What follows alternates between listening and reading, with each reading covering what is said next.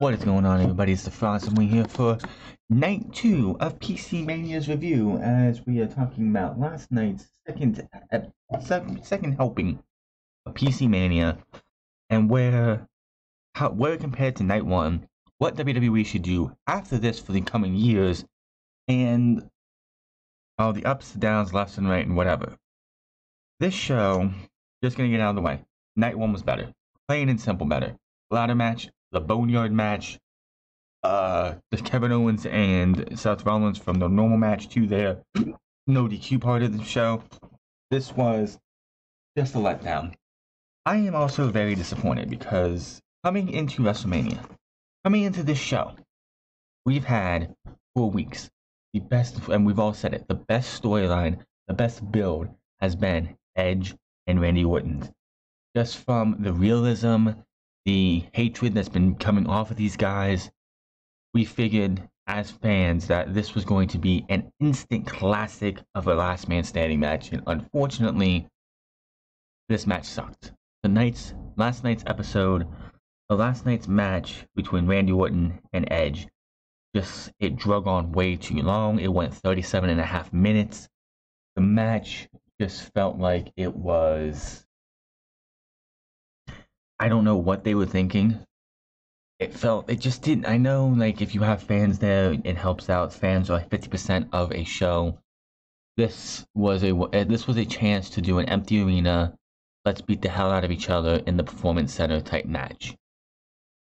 The night that all this stuff happened and all this went down, where everything just blew up and we started shutting down half the country, Johnny Gargano and Tommaso Ciampa went to the Performance Center, beating the holy hell out of each other. That felt more impactful and more vicious and more real than this. This match it bummed me out because, again, I'm sitting here and I'm like, this match is something we've been looking forward to from the get-go.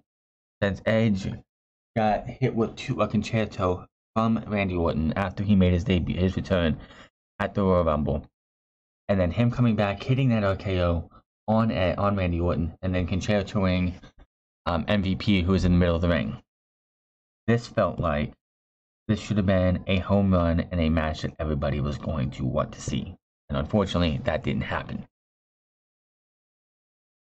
Now, the first match on the night was, of course, Charlotte Flair versus Rhea Ripley. We'll get into that finish because, again, Rhea Ripley losing the NXT Women's Championship was not the best call. I don't know who thought that was a good idea. Putting Charlotte Flair on NXT is 1000% an AEW effect move. If AEW was getting their ass kicked by NXT, and NXT was in the 1 point some million or 2 point some million, and AEW was doing jack shit. First off, this match doesn't happen. Charlotte Flair and the Monday Night Raw and SmackDown crew never stepped foot on NXT. If NXT held their own against AEW on a weekly basis, then this match does not happen, and Rhea Ripley doesn't defend her title at PC Mania. Unfortunately, that is not the case. Then, of course, we had also on the show Otis versus Dolph Ziggler, with the revelation on Friday, that it was Mandy Rose and Dolph Ziggler who conspired against Otis. Dolph Ziggler and Sonya Deville conspired against Mandy Rose and Otis. And I'm telling you, that match there needed a crowd.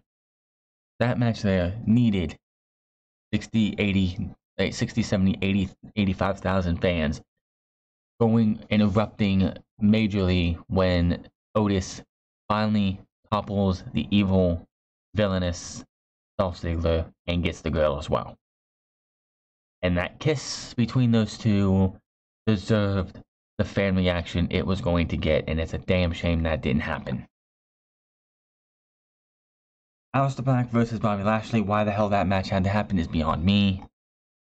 Let me see what else we had here. The Fatal 5-Way between the women of SmackDown. And okay, it was an okay match.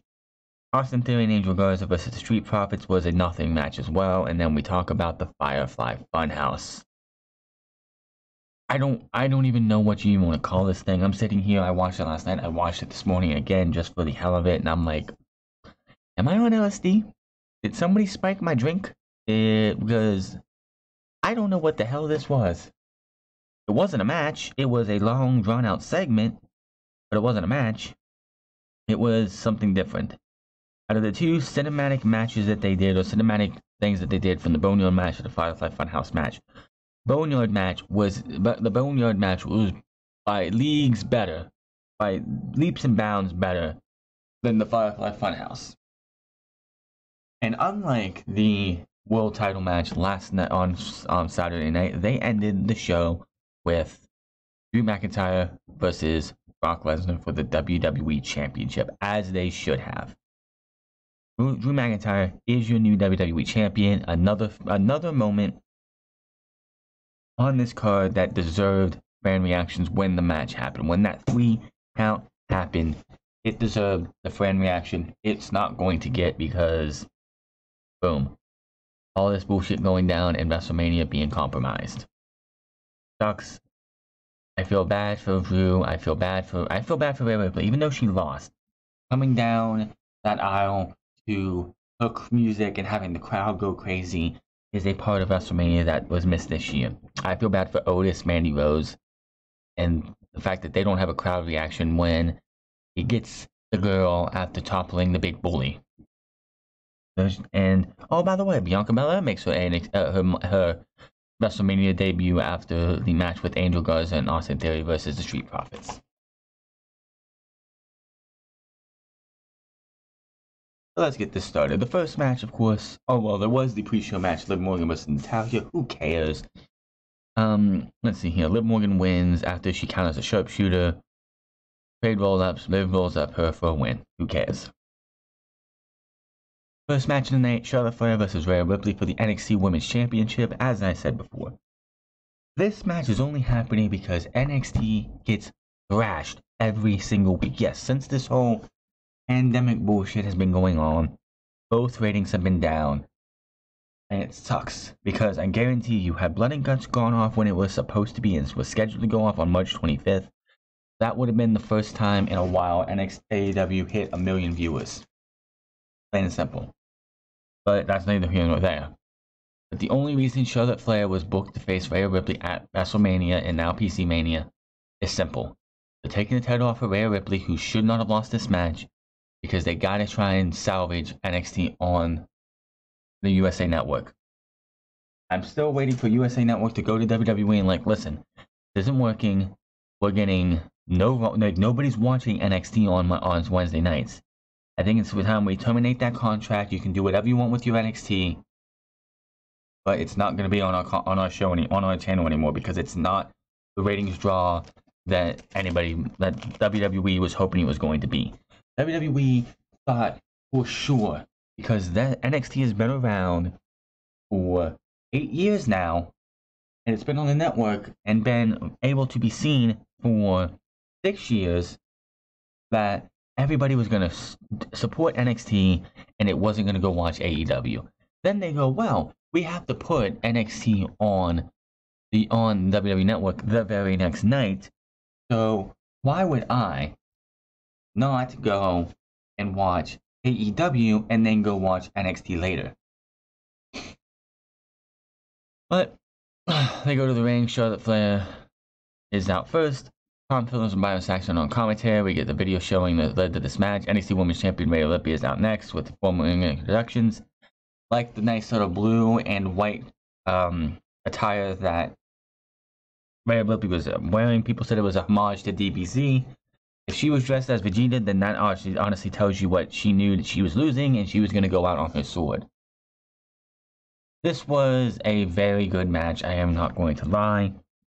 But please, Charlotte Flair, stop doing that shitty fucking moonsault. You have Io Shirai in NXT until she's gone, which is probably going to be very soon, showing you how to do a moonsault, and then you go out there and make the moonsault look like a laughingstock. Rhea Ripley gets the boots up towards the end with the moonsault. Flair gets up and charges with a spear for a close 2 count. Flair goes for the figure 4, but Ripley rolls her up for a 2. Flair goes at it again, and this time gets the figure 4 locked in. They trade shots while on the mat. Flair bridges in the figure 8. Ripley is fighting to not tap out, but eventually does tap out, and Charlotte Flair is your winner. I'm going to say this, I don't think I've ever said this before. I hate the figure 8. It looks like shit. It literally looks like garbage. It doesn't even look like it. I wouldn't say this because it probably is painful, but it doesn't even look like it's that painful. Hell, the figure 4 looks like it's a lot more painful than the figure 8. And somebody sat there on Twitter last night and was like, there's no way they're going to take the title off of Rhea Ripley. It's the first time the NXT Women's Championship has been defended at WrestleMania, which it should never be defended at WrestleMania. That's what a takeover is for. Yes, takeover was canceled, and it's going to be played out over the next few weeks on NXT television. But I don't want to see the NXT Championship on any of the NXT Championships on WrestleMania. They have their own show for that. Anyway. Like, no way that's gonna happen. It's not gonna happen because this is the first time NXT's had the fight, and I'm like, did you not see Charlotte Flair beat Asuka with a one-arm figure 8? This is WWE. Charlotte Flair has only lost once at WrestleMania. That was last year when Ronda Rousey was pinned. So Charlotte Flair has never been pinned or submitted at WrestleMania, and that continued this year. Then we have Aleister Black versus Bobby Lashley. Who cares about this match? I see Bobby Lashley switched to wearing long pants instead of wearing shorts now. But why do I care about this match?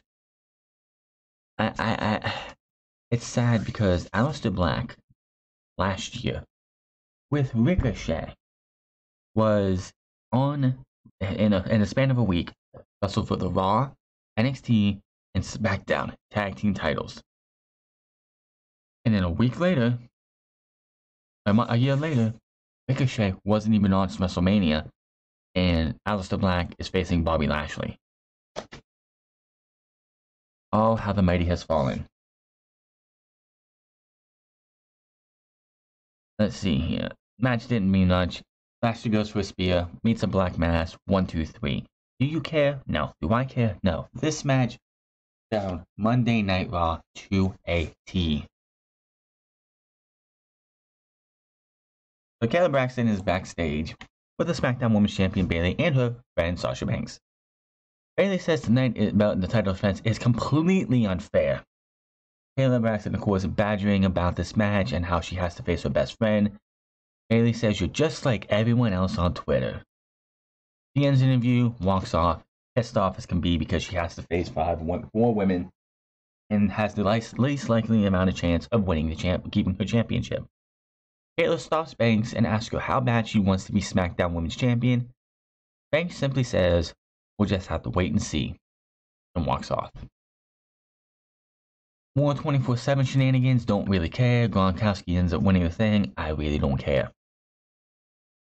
Otis versus Dolph Ziggler. We see Michael Cole and Hall of Famer-elect JBL on commentary. Cole shows us a video package that led to this next match. Ziggler is out first with Sonya Deville. Otis is out by himself. He rushes the ring, and Ziggler go at it to the floor with Deville. This match, it just sucked watching this match because, yes, it not because of it was a bad match, but for the fact that if any match on this show needed a crowd or warranted a crowd, it was this match. Otis being screwed out of a date with somebody he has pined for years. Not just months, but years. And this dastardly guy, working to ruin his life and make his life a living hell, conspiring with Sonya Deville to screw over Otis. Finally, it all was revealed on Friday.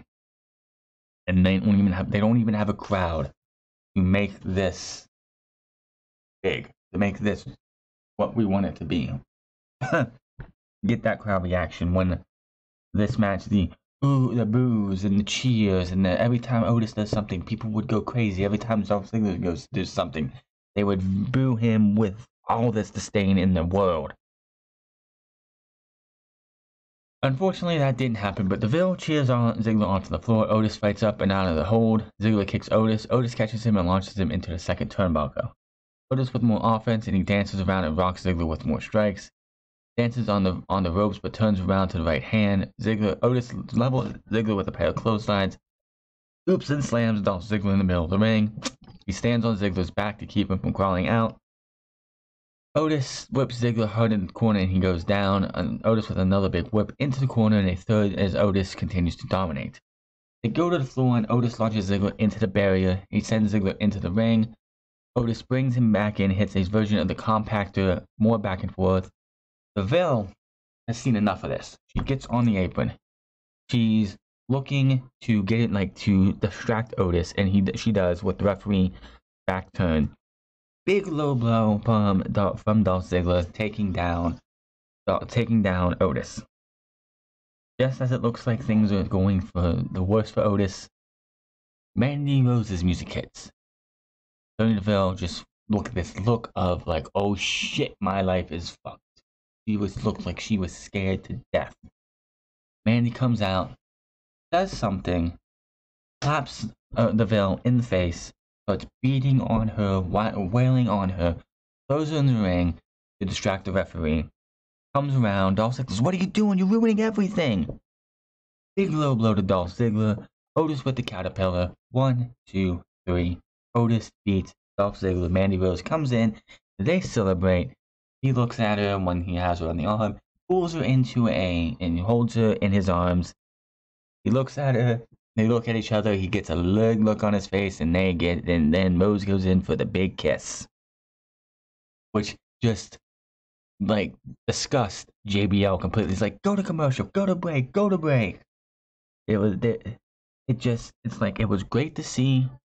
It was a much earned win in a much earned moment, but it would have been so much more. This would have been a moment of WrestleMania that we would look back on over the next 10 plus years.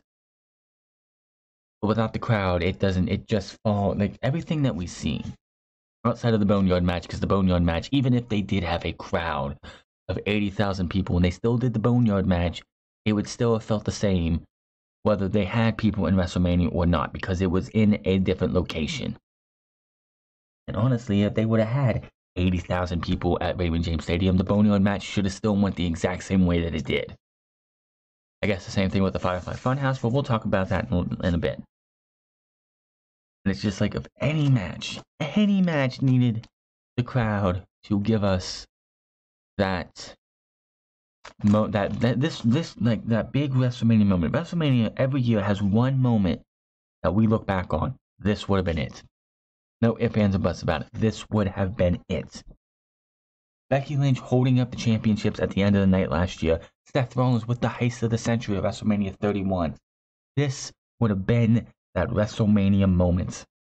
We all look back on Otis with Mandy in his arms, wraps her other arm around his head, and goes in for that kiss. Boom. Printed. Done. Immortalized forever.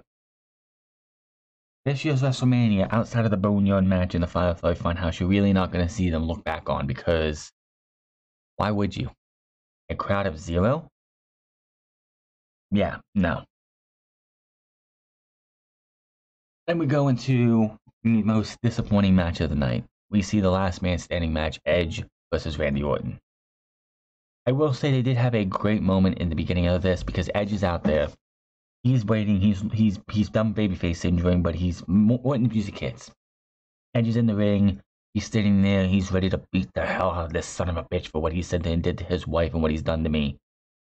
When all of a sudden, we have an RKO out of nowhere with Randy Orton wearing a bunch of a black sweater, black pants, and boots. Replay shows Randy Orton was a guy with a camera. He was being the cameraman at ringside. Referee tells Edge if he can get to his feet, then he'll start the match. Finally gets to his feet. Edge swings, but Orton dodges and drops him with another RKO. The referee counts. This match went on for 37 minutes. And I'm trying to sit there and enjoy the match, and I just can't. It's just one of those things that I don't know what it is about this match alone. I don't know if they, because the Boneyard match, apparently, I found out this morning, was that match took 8 hours to film, which they did a hell of a job.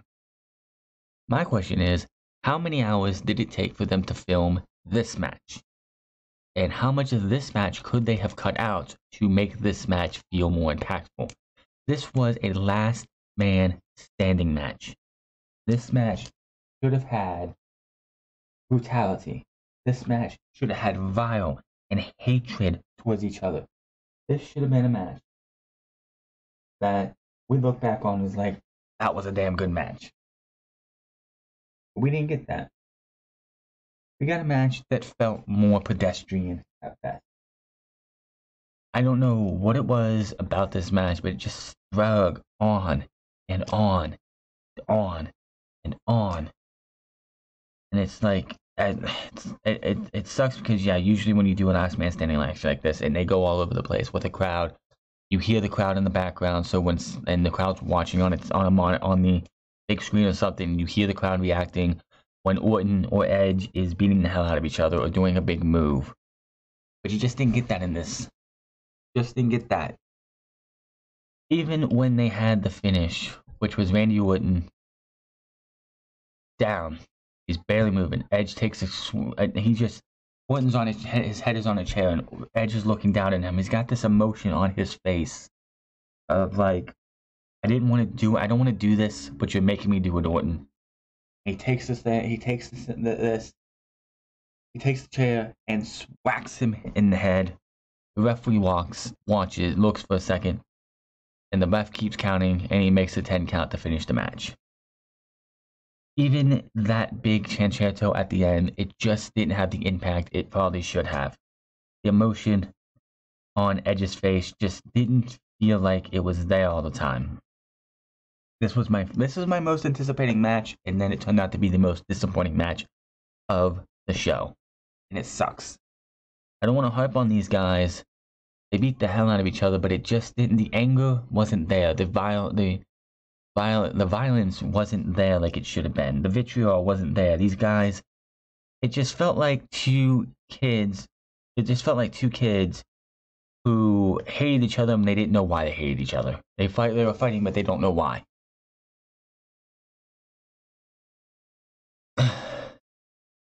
After the match, Edge stands tall as the music hits. He drops to his knees in front of Orton, puts his head against him, apparently telling him something, thank you. Probably thanking him for the match, what they do. He continues to recover as his music plays. Back from break, we see several people chasing the 24 champion Mojo Rawley. As I said, Gronkowski ends up winning it after doing a dive off of the perch onto everybody and pinning Mojo, so I don't care. Angel Garza and Austin Theory versus the Street Profits for the Raw Tag Team Championships. And Lena Vega out here wearing some kind of dress, some kind of attire with some skulls on the shoulder pads. So good stuff there. This match was okay. It was okay. The Street Profits, they win. And I think the best part of the match, of course, was the final seconds. Theory slams Dawkins, but floored, and he looks like he might have the win. But as that's going on, Theory pinning Dawkins, Montez Ford with the big, huge frog splash. This dude's got so much height, I don't even know where he gets it from. Flashes and crushes both men. Theory rolls off of Dawkins. Dawkins rolls over onto Theory. 1, 2, 3. The Street Profits retain the titles. But after the match, the Profits stand tall. And here's the thing, if this match was going to be this short, why have the match?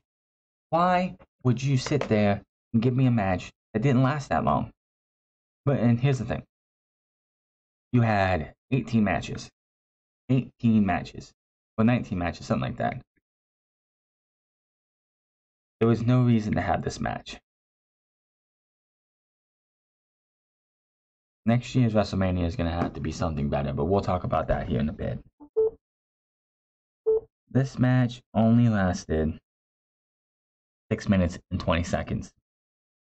Now, don't get me wrong, most matches on both nights lasted less than 10 minutes. But why would you call Austin Theory up to replace replace Andrade, who, mind you, had a rib injury? All you were going to do was have the match be 6 minutes and 20 seconds. Last night, on Saturday night, you had the ladder match. You had Kevin Owens versus Seth Rollins, which went very long. You had the Boneyard match. That's 3 matches right there that were better than anything outside of anything on last night that we could have had. But after the match, Garza and Theory attack the champions, beating them down. Dawkins is sent out while they double team Ford in the middle of the ring. They hold Ford up while the Beggar delivers a kick to the face. Beggar with another kick. She's like, "How does that feel? How does that feel?" As she starts beating on him. All of a sudden, with no music, which, mind you, this right here is how you do this. Harken back to Friday when Otis came out to help his buddy and chase off Dolph Ziggler. Otis's music hits, and it just felt scripted and felt weird. Here, Bianca Belair runs out without her music whatsoever to attack Zelina Vega, beats the hell out of her, hits her with the KOD, and then she's there celebrating in the middle of the ring. Montez Ford comes in, crawling in like he's all like doggy, like puppy dog eyes and everything. He's like just grooving to his wife's music as her music hits. Ford and Dawkins return to the ring. They grab their titles and celebrate with her on their shoulders. The champs celebrate, and that is that. So the match was okay. It was 6 minutes. It should have went a little bit longer. But hell, we had a 37-minute 37-minute last man standing match, which could have been cut down to 25 minutes, and it would have been a lot better. But yep, here you go. Bianca Belair makes her main roster WrestleMania debut. My question is, does this mean that Bianca Belair is coming up, or is this a one-time thing? Yes, I know it was in the Performance Center. But is Bianca Belair making the jump to the main roster? That is a question that I don't have a clue. Maybe she is, maybe she's not. Maybe it was a one-time thing because it's her husband. Only time will tell. Patterson appeals on the post and says, well, Gronkowski's the new 24/7 champion. He's out of here, so somebody has to host this. So that's going to be me. Let's keep this going on, and we get to a fatal five-way between Sasha Banks, Naomi, Lacey Evans, Tamina Snuka, and Bayley. Now, this match, let me think about this match. When it comes to this match, we can definitely say that hopefully they're doing this right, but they are definitely building to Sasha Banks versus Bayley at SummerSlam, hopefully. Now, I predicted, and I think everyone else predicted, that possibly Bayley was going to drop the title in a way where Sasha Banks would win the title, but the way they did it, first I thought it was a bad idea the way they did it, but then I sat back and I thought over the last for a few hours that was like, having Sasha Banks get eliminated by Lacey Evans in the match, then having Sasha Banks come back and help Bayley pick up the win, because Bayley, towards the middle of the match, towards the end of the match, ends up running to try and take a knee Lacey Evans in the corner. Lacey ends up moving, and Sasha Banks ends up eating that knee. Inadvertently, but that's what happened. Sasha Banks ends up eating a woman's right. He's gone. It came down to Lacey Evans and Bayley. Bayley and Lacey Evans battle for a bit, and then all of a sudden, Banks comes back, backstabber, and eventually, Bayley wins.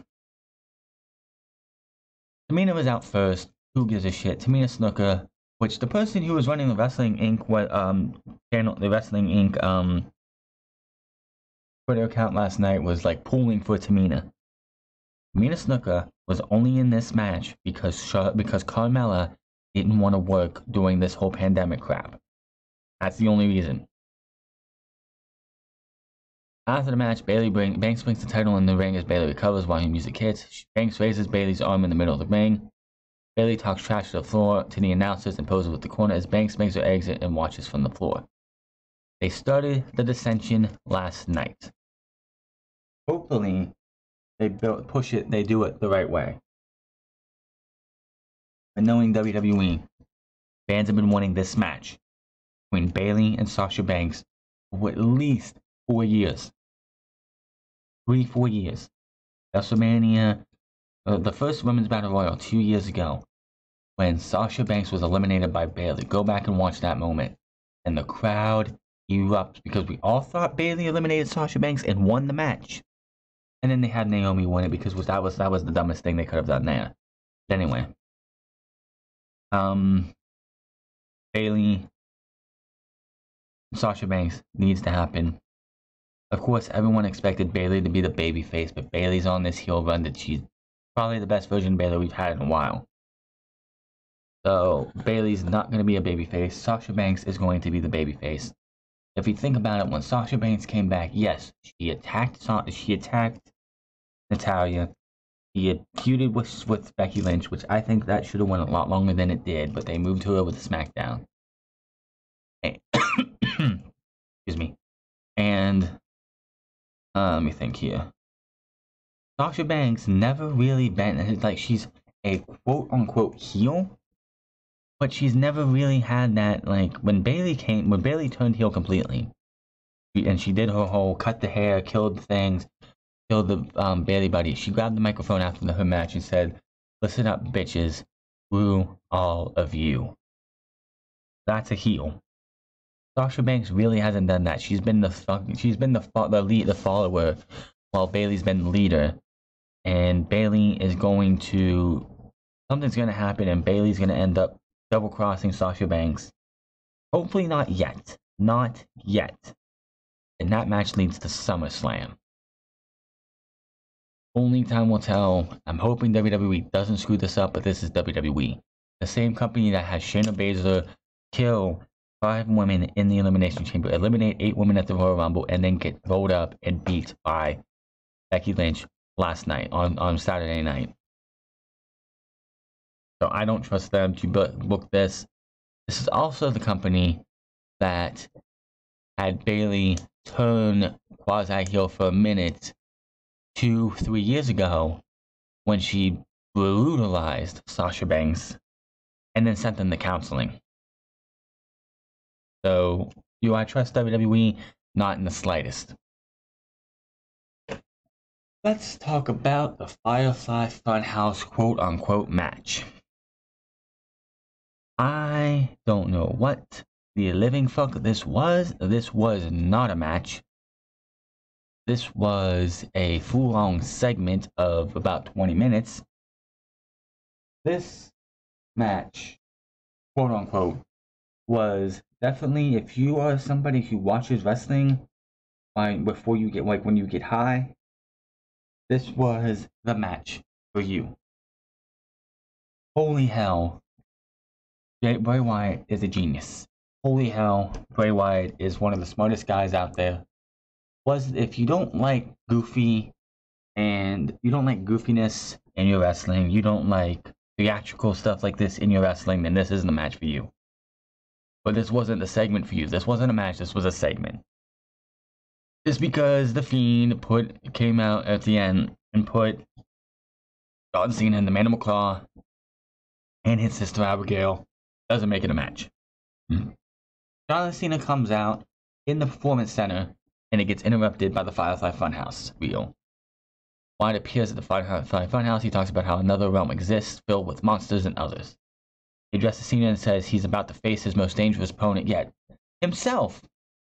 He welcomes us to the Firefly Funhouse, and then he opens that door behind him and walks out of it. Cena is now in the Firefly Funhouse, and he spots Abby the Witch and just gets spooked a little bit. Rambling Rabbit pops up by the TV and says Wyatt went, like, "Hey John, dude, hey, what's up? What's up, dude? Oh yeah, I saw Wyatt. You looking for him? You went that way. You went through that door." Tells Cena to be careful. Cena opens the door, enters, and he's somewhere in the dark. And then the evil boss puppet, McMahon, appears looking like Vince McMahon. He tells Cena to prove that he is this and that. Do you have ruthless aggression and yada yada yada? John Cena's like, what the hell is going on here? We see Wyatt in a ring now. You see flashes from Cena's debut with Hall of Famer Kurt Angle years ago. Wyatt repeats the exact promo that Kurt Angle said. Instead of saying Angle, he says Bray Wyatt. And Cena comes out wearing his gear from his debut against Kurt Angle, doing his work with the large SmackDown fist. So they must have been in the WWE warehouse. I don't think WWE is going to sit there and take that SmackDown fist anywhere else. Just put it in the warehouse and go from there. Cena enters the ring. Wyatt asks him what makes he think he can hang with Bray Wyatt. He says ruthless aggression. He swings. Wyatt misses, like ducks, and he's like, "Who thought this was gonna be a good idea?" But John Cena's like, "Ruthless aggression, swing." He misses again. Ruthless aggression, swing. Ruthless aggression, swing. And Bray Wyatt keeps ducking every time, and he's like, "No wonder you almost got fired. This is your biggest failure." Which John Cena on the ruthless aggression video thing, when they had the Enter John Cena one, he said that ruthless aggression was a failure. It was failure to him because he almost got fired. If it wasn't for the Doctor of Thugonomics, he would have been fired. No problem. He keeps swinging, he keeps missing. Wyatt taunts him some more. Cena chasing him out of the ring. Evil Boss and Mercy the Buzzer on commentary. As we see a Saturday Night Main Event intro, we see the Fitness Gym bro version of Wyatt cutting an old school WWF promo, introducing his tag team partner, who is now Johnny Large Meat. Cena raises with the dumbbells as like the paper. He just over, like just keeps going with him, like back and forth as fast as he can, just spamming. Like if you're playing a video game and you're like supposed to hit a button to be like, you know, move, like to work out faster. Well, he's on that button to spam. He's spamming that button. He's like just going completely raging, and he's just going completely crazy. And then he just like breaks down and he can't lift his arms. He's going back and forth trying to, you know, do something. And then Wyatt's like, "What you gonna do when you realize that ego something runs wild on you?" And he grabs Cena and throws him into the abyss. And Cena is back in front of the SmackDown fist. This time he is the Doctor of Thugonomics. Wyatt is in the ring. Cena hits the ring and can only speak in rhymes. And he warns Wyatt to run. Wyatt gets emotional, talks about how he had to earn everything, and they still take it away from him. But Cena's chances are unlimited. Cena is not a hero. He is a bully, a horrible person who takes the weakness of others and turns them into jokes. He says Cena would do anything for fame. Congratulations, Cena. You're the man now. Poor lonely Cena. Wyatt says this is Cena's last chance now. The floor is his. Cena remounts more and chooses in the corner, but Wyatt moves. Cena turns back around. Wyatt has the John Cena Doctor of Thugonomics chain. He wraps it around his hand, and he whacks John Cena in the head, knocking him out. Then we see the Eater of Worlds, Bray Wyatt, somewhere like the Florida swamp. We see flashes of a WrestleMania match 6 years ago. He tells Cena to run. They jump back into the ring. The old version of Wyatt attacks Cena. Goes for the sister Abigail. Cena slides out, and Wyatt says, We both know that isn't enough to end it, Superman. But this is. He has a chair in his hands. He hands it to Cena. Wyatt gets on his knees and says, 6 years ago, you had a chance to change the world. You made the wrong choice. Now fix it. Cena swings the chair and Wyatt is gone. Then we see a bunch of WCW Monday Nitro graphics. Flash now, Wyatt is in the ring wearing a Wolfpack t-shirt. He channels Eric Bischoff, who is shown several times in the flashes, and Wyatt as Bischoff introduces John Cena, who is supposed to be the Hulkster. Cena comes out with the Hollywood Hogan music, wearing the black and white NWO shirt. Ends up, and he's like being all like NWO-ish. They do the two sweet together. John Cena turns around, he takes the hat off, he turns back around and just tackles Bray Wyatt, who he thinks is Bray Wyatt. We see flashes of Cena's career as he keeps swinging away, thinking he's beating the hell out of Bray Wyatt, when it turns out to be Huskus the Pig Boy. Fiend finally appears behind John Cena, who is no longer wearing what he was wearing before. He's just back in his gear, minus the shirt. Cena turns around as he gets up. The Fiend ends up dropping him with the sister Abigail, tying the mandible claw. We hear laughter as we show Bray Wyatt counting the pin. 1, 2, 3. Fiend stands tall, holds his arms out, and that is that. We cut back to Titus O'Neil, who just has this shocked look on his face. He's like, I have no idea what I just saw. Neither do I. I have no idea what the hell this was. This was the strangest thing I have ever seen. I enjoyed the Boneyard match though. Compared to this was not a match. This was absolute ridiculousness at its finest. Is that a bad thing? This was just... I can't even right now. I can't even. But it worked. Do you think John Cena vs. Bray Wyatt would have been better as a match itself? I don't know. All I can say is this was something different. Absolutely different. So we come down to the main event. Drew McIntyre vs. Brock Lesnar. WWE Championship match. If you thought this match was going to go 20 minutes where they beat the living piss out of each other, you are looking at the wrong Brock Lesnar. Claymore kick, Claymore F5, F5, F5, Claymore kick, Claymore kick, Claymore kick, Claymore kick. 1, 2, 3. Drew McIntyre is your WWE champion. Drew stands tall. He raises the title. Replay. He hits his knees at the title. After looking down at Lesnar, who is still on his dream, he hits the corner and poses the title. Celebrates. Night 2 of WrestleMania goes off the air. WrestleMania PC Mania night number 2 was 1000% it was definitely a nose downward dive compared to night 1. Night 1 was superior by far. But here's my thing. I believe I said it yesterday and I'll say it again. WrestleMania from here on out needs to be 2 nights. If you're going to have 18 plus, if you're going to have this many matches, I would rather have 2 nights of WrestleMania than 1. WrestleMania 37 should be 2 nights. WrestleMania 38, 2 nights. What do you do about the Hall of Fame? Hall of Fame should be on Thursday. SmackDown on Friday. If SmackDown ends up moving from Friday to somewhere else, you put the Hall of Fame on Friday then. But I don't want to see WrestleMania go back to a 1-night format. If you're going to do this many nights, or this many matches, there were 18, 16 matches, I believe. Yes, 18 matches and 9 matches on each night. Then I don't want to see WrestleMania go back to a 1-day event. This was so much easier to stomach over 2 nights. The problem is with doing 2 nights is this year was different because, of course, no crowd, no nothing. But the fact that you have the problem that's going to come into it is that they want to try and do 2 nights, getting people to come back for that second night, which is why you usually have some better matches on night 2. We had Edge versus Randy Orton, Rhea Ripley versus Charlotte Flair. You had Drew McIntyre versus Brock Lesnar, which was way better than Goldberg versus Braun Strowman, for sure. You had all these big matches, all these matches last night that should have just beat the brakes off of night 1, and unfortunately it didn't happen.